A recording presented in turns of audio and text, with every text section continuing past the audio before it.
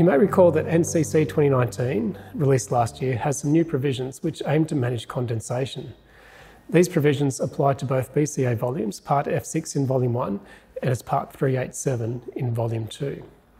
Not long after NCC 2019 was adopted, we started to get some questions about the new provisions, and this is one of them. When you talk about the respective ceiling area, which ceiling do you mean? Do you mean the ceiling of the room being ventilated, or the whole ceiling that the roof covers? I'm about to give you the answer, but first I need to show you the background. The new provisions require that some exhaust systems are discharged directly to outside or into a ventilated roof space. And in order to be a ventilated roof space, there has to be evenly distributed openings. And to come up with the minimum aggregate area of those openings, you need to apply the fraction as outlined on the screen to a ceiling area.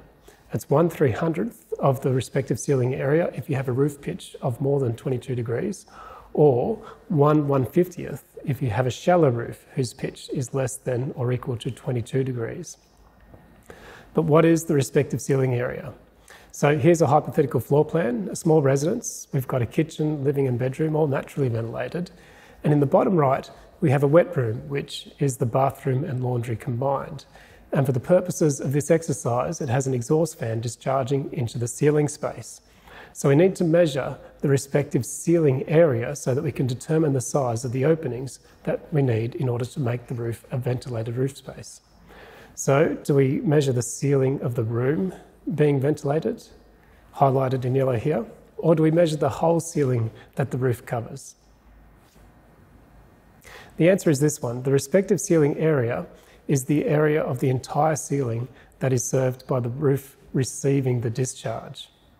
Because when you think about it, this is a measure of how well ventilated the roof space is, and that's a function of the area of the entire ceiling that that roof covers. It's not a function of the area of the room which is being ventilated. Something to note on this one is that we're only talking about the roof which is receiving the discharge, because, for example, in buildings like this one, we have various roof spaces for the building which are not connected, like this two-storey house. When you're calculating the openings required for, say, the upstairs bathrooms, you only use the ceiling area for the upstairs roof area. You don't measure the lower roof area because that lower roof area does not contribute to how well ventilated the roof area receiving the discharge is.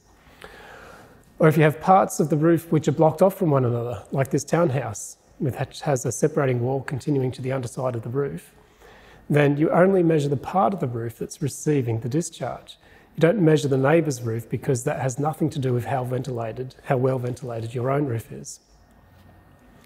While we're on this topic, we'll step through a worked example. The area of this ceiling is 86.4 square metres. The total amount of ventilating area required is calculated by multiplying this area by a factor.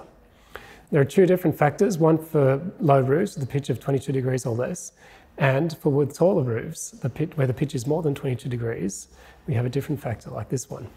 We have more than 22 degrees, so we're going to multiply by 1/300. That gives us a total ventilating area of 0.29 square metres. And of that total ventilating area, 30% has to be within 900 millimetres of the top of the roof. So we find 30% of 0.29 square metres, and that gives us 0.09 square metres. You have a few options available. Let's use some gable vents today. The vents have to be evenly distributed.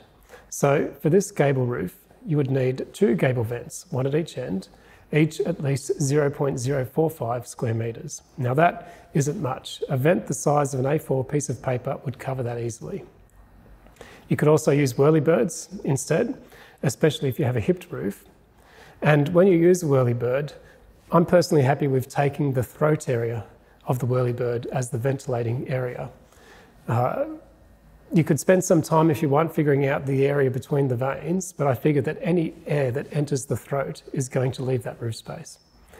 The smallest whirlybird that you can buy from a popular hardware shop has a 250mm diameter shaft, and that gives an area of 0.049 square metres. So 2 of those would suit this roof quite nicely. 30% has to be within 900mm of the top, and we've done that with the gable vents or the whirlybirds. The remaining 70% is 0.2 square metres, and that's found by using eave vents evenly distributed around the eaves.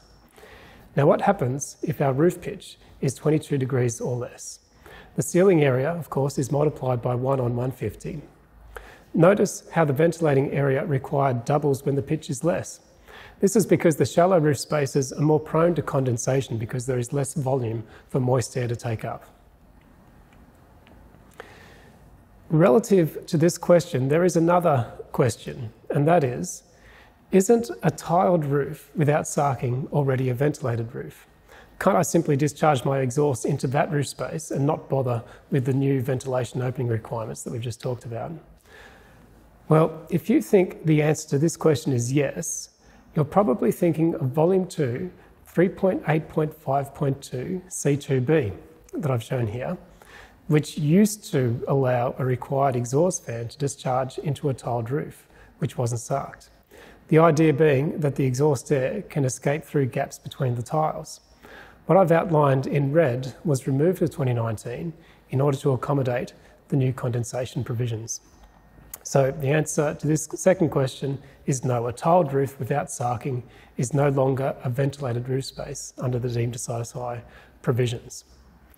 You can still use a mechanical exhaust instead of windows to ventilate a sanitary compartment, laundry or kitchen, or a bathroom in accordance with 385. You just need to discharge that exhaust in accordance with the new condensation provisions found in 387. That means it's going to be going directly outside or to a roof which has ventilation openings like those we've just talked about.